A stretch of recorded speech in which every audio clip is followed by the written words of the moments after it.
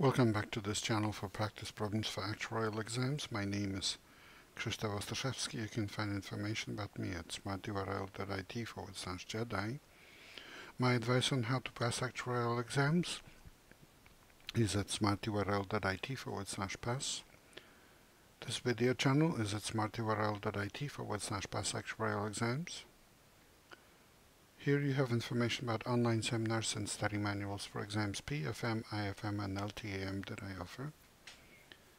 I direct the actuarial program at Illinois State University. You can find information about it at smarturl.it/actuary.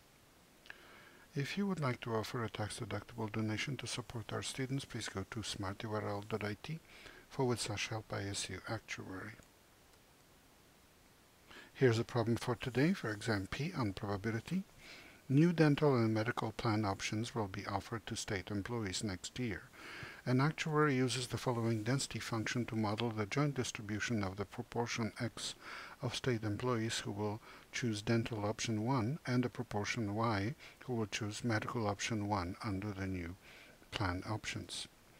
F sub x y of xy equals 0.50 for x between 0 and 0.5 and y between 0 and 0.5, 1.25 for x between 0 and 0.5 and y between 0.5 and 1, 1.50 for x between 0.5 and 1 and y between 0 and 0.5, and 0.75 for x between 0.5 and 1 and y between 0.5 and 1.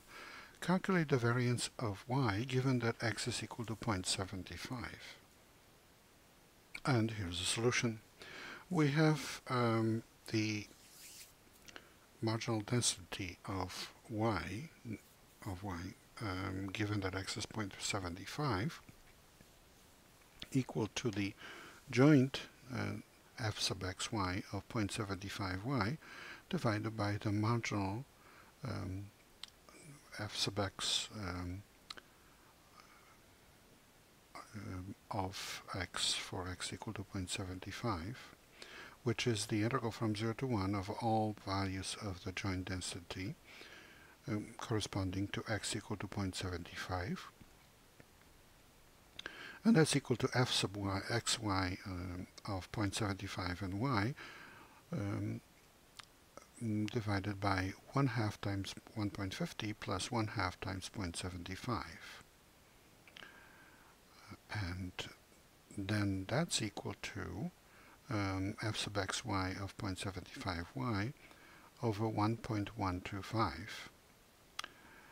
And that's equal to 1.50 for over 1.125 for y between 0 and 1/2, and 0.75 over 1.125 for y between 1/2 and 1. So this conditional density is equal to 4/3 when y is between 0 and 1/2, and 2/3 when y is between 1/2 and 1.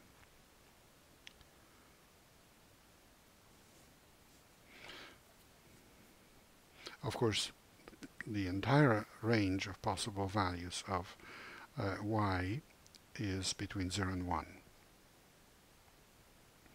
Therefore, the expected value of y is the integral from 0 to 1/2 of y times 4/3 dy plus the integral from 1/2 to 1 of y times 2/3 dy. And that's equal to 4/3 times 1/2 y squared evaluated from 0 to 1/2 plus 2/3 times 1/2 y squared evaluated from 1/2 to 1.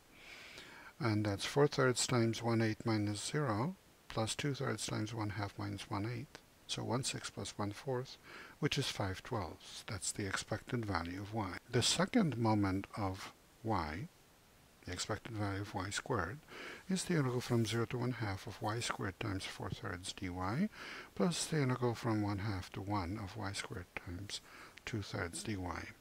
So that's 4/3 times 1/3 y cubed evaluated from 0 to 1/2 plus 2/3 times 1/3 y cubed evaluated from y equal to 1/2 to 1.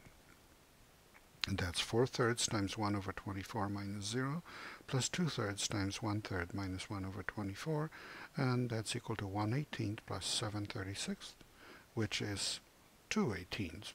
2/36 plus 7/36, 36, so 9 over 36, and that's equal to 1/4. And the variance of y is the second moment minus the square of the first moment, so it's 1/4 minus 5/12 squared, or 1/4 minus 25 over 144, or 36 over 144 minus 25 over 144, and that's 11 over 144, or approximately 0.0764, which is answer C. Please remember this is copyrighted material. The problem itself belongs to a Society of Actuaries. The solution is mine. Good luck in your studies and good luck on the test.